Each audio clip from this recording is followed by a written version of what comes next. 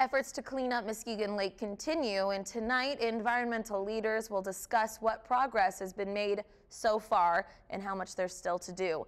The Muskegon Lake Watershed Partnership will be showing a short film called From The Brink about the cleanup and restoration of Muskegon Lake. Now that's happening at 6:30 tonight at the Frauenthal Center in downtown Muskegon. There will be a discussion afterwards, and it's totally free to be a part of.